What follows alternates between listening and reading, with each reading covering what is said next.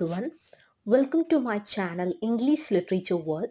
In this video, I am going to deal with the topics subjective poetry and objective poetry. Poetry deals with two types of subject matter. One which is supplied by external agents such as actions, events and things that we see around, and the other which is supplied by the poet's own thoughts and feelings. The former gives rise to objective poetry and the latter to subjective poetry. In objective poetry, the poet functions as a detached observer, describing what he has seen or heard. While in subjective poetry, the poet brings his own thoughts about what he has seen or heard.